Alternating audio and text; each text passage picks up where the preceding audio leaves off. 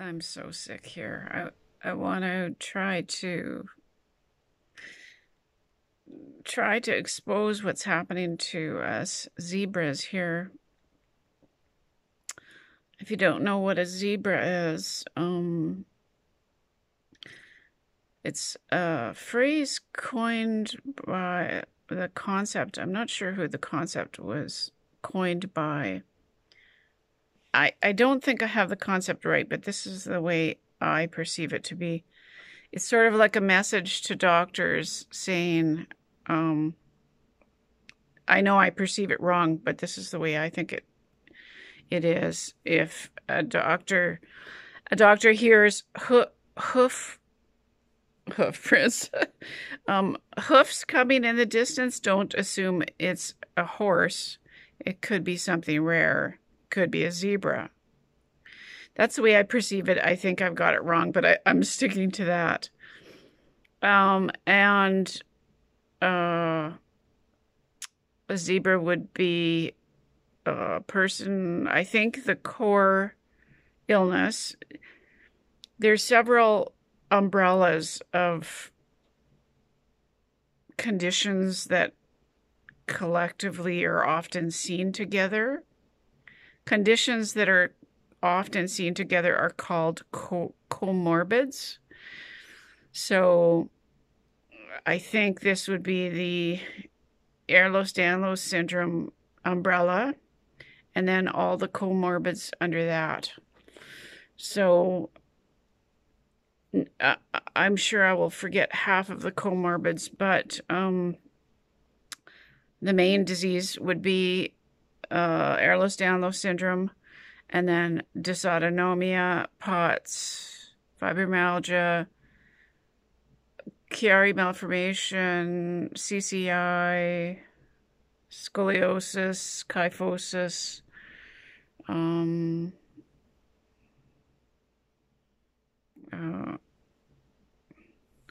mast cell activation syndrome, on and on. So for myself,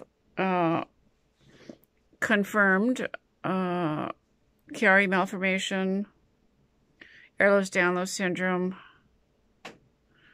scoliosis. Now, the only I had a drug injury, and the only thing I knew about prior to being weaned off a benzodiazepine drug, anti-anxiety drug, too quickly.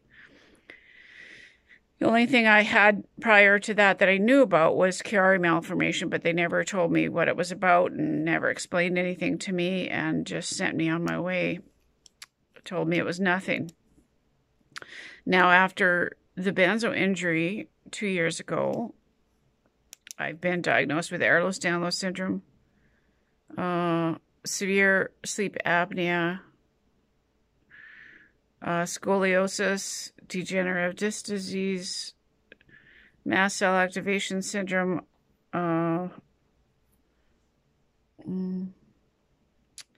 gosh, I wish I had a list, fibromyalgia, ME, and chronic fatigue syndrome. I should clarify, because it does matter who diagnosed you, and people question that, and lots of people think they have conditions, and might not. So I want to clarify that, because it does matter. Sometimes we think we can have stuff and don't have it. I have also acute, life-threatening insomnia. Sorry, I'm only sleeping 1 to 2 hours a night, and my mind is all over the place. I'm horrifically medically traumatized. And I want to do some videos on that, the medical trauma that us zebras endure. So, a neurosurgeon diagnosed my Chiari malformation. A rheumatologist diagnosed, and these diagnosed, I'll also explain,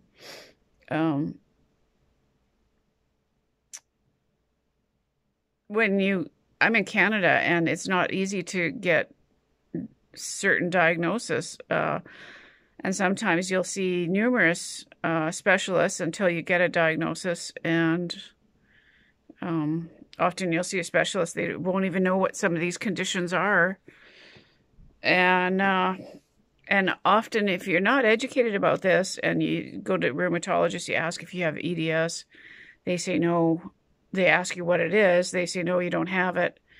And then unless you know, to press your family doctor for more referrals. And it took three rheumatologists before I even found one that knew what Ehlers-Danlos syndrome is. So, so none of these, a lot of these diagnoses didn't come easily. So Carrie malformation was diagnosed by a neurosurgeon. He only wanted to hear about headaches. He didn't want to hear about any other symptoms at all. EDS, diagnosed with a rheumatologist. Scoliosis and degenerative disc disease by a chiropractor and a neurologist confirmed. CCI has not been formally diagnosed. There is no one in Canada that can diagnose. The neurologist said, yes, I likely have it because I have EDS. What else? ME and chronic fatigue syndrome. One of the top integrative MDs here said I likely have it.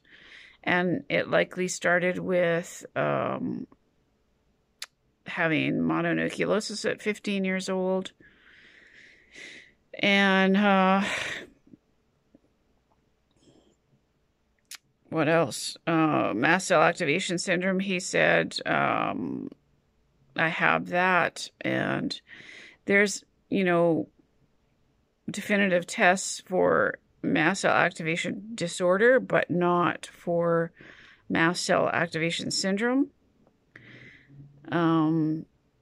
I suffer terribly from that and avoid food and react all the time. That got much, much worse with, everything got worse with benzodiazepine withdrawal. That seemed to exasperate and bring all these disorders and illnesses out to the forefront. I would have, a couple months ago, I would have qualified to be diagnosed for POTS, but the internist refused to do a tilt table test. I was doing the heart rate test at home, laying down and then quickly standing up, and it was over an increase of over 30 heartbeats per whatever is it, per minute? I don't know. And I would have qualified for POTS months ago, but I think that has resolved itself. Severe apnea from the benzo injury. That's gotten better with CPAP. What remains, just, unbearable insomnia, and I'm sleeping 1 to 2 hours a night only. No ability to nap. No drugs will keep me asleep. I will get respiratory issues from the drugs. My breathing becomes too shallow and weak. At times, even without I'm no longer on any medications except thyroid. I can't really take any drugs or respiratory depressants because my heart rate is too slow at times, and at times I'm only breathing 4 or 5 times a minute. I think the drug injury, the benzo injury, caused dysautonomia to some degree, dysfunction of the autonomic nervous system.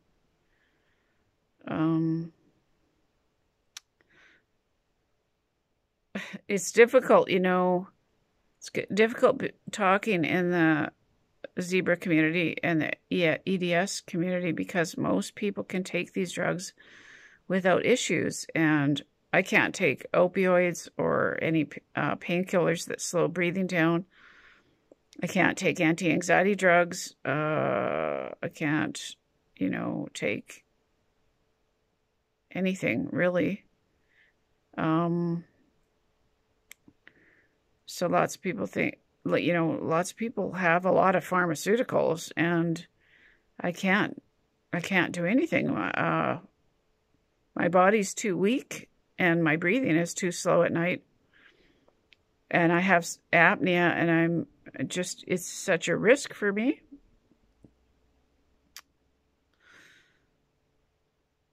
So at this point, I've been sleeping 1 to 2 hours for almost 3 years. I feel like I can't go on a whole lot longer.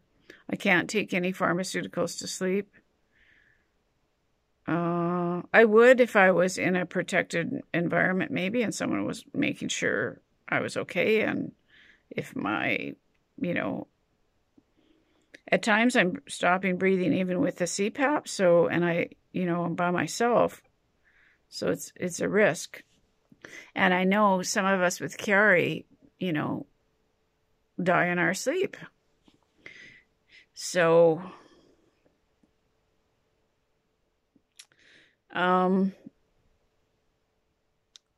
so I wanted to do some videos of the profound medical PTSD that some of us have, the abuse that we encounter in our medical system, the dismissiveness, the patient profiling, how difficult it is to get care. I have an appointment tomorrow, and I just read a woman's post. She's got an appointment coming up, and just the fear, and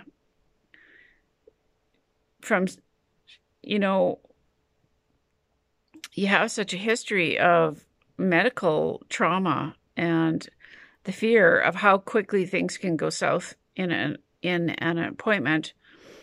And, you know, you can have like 10 conditions, and they're telling you you're fine and nothing's wrong.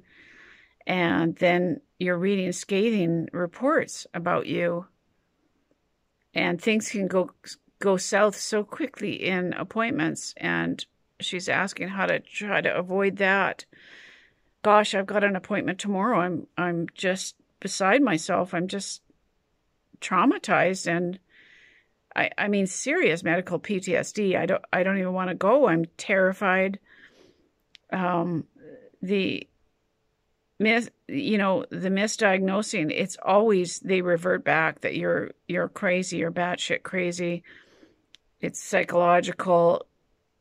Gosh, I don't know how to deal with any of it anymore. The stuff I've seen written about me is just just terrifying and heartbreaking.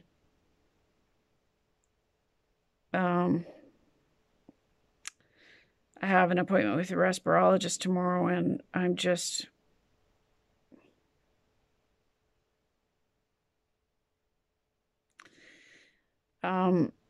there's something wrong with my breathing when I sleep. I went through just such horror and abuse with the apnea, trying to get help. And I was refused respiratory care for 1.5 years. Refused follow-up CPAP, refused follow-up sleep care, sleep study. Now this is my one shot, and it's so difficult, and these doctors are reading horrific reports about you, and you have to pray that this person might have might be able to look at a situation with fresh eyes and have discernment, and most of them don't. And 9 out of 10 will even refuse your referral, refuse to even see you or talk to you based on your previous appointments. I was stopping breathing 54 times an hour, and I was dismissed and patient profiled and had a CPAP machine tossed at me, and I was refused care.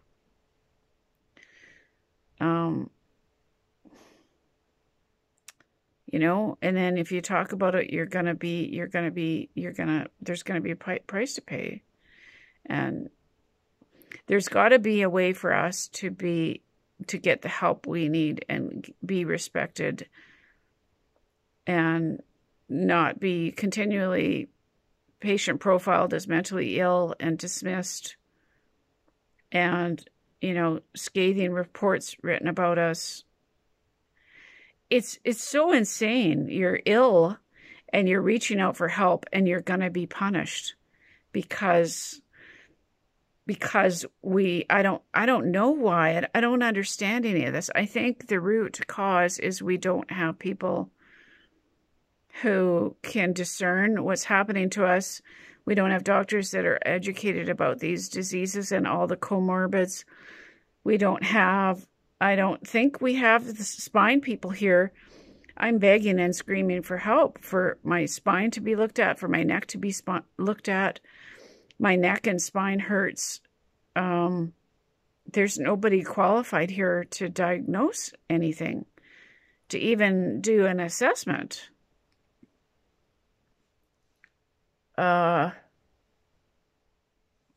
And I can't get to the States. I don't have the money. I don't have the resources. I can't even get to Walmart. Been to Walmart once in 2 years, over 2 years.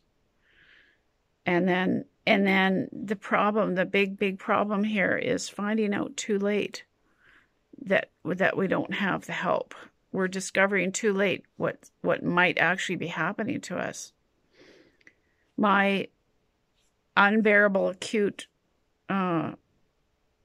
insomnia has been misdiagnosed. I'm almost been misdiagnosed into my grave here. And, you know, it's been misdiagnosed as, you know, mental illness, anxiety, etc. And I've known it wasn't for years. It's either the Chiari malformation pressing on the brainstem, or maybe CCI pressing on the brainstem. I'm sleeping like this with a cervical collar and also holding my head up with my hand. I'm sleeping 1 to 2 hours a night, and that was confirmed in the sleep lab, and I'm still being dismissed. I was stopping breathing 54 times an hour, and acute insomnia and suicidal, and I saw an ENT surgeon for an emergency appointment 3 weeks ago, and I just got the report. I'm reading that this guy says he can see no reports of me having severe apnea. This is how we're treated. And I don't have a fax machine.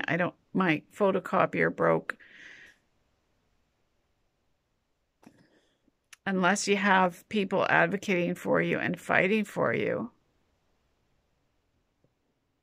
What's happening here is incredible. It's incredible. And it's all covered up with layer upon layer of, you know, that I have no credibility whatsoever. I know a lot of zebras out there will know exactly what I'm talking about. It's a living nightmare. I'm in Canada. I don't think it's possible for me to get help.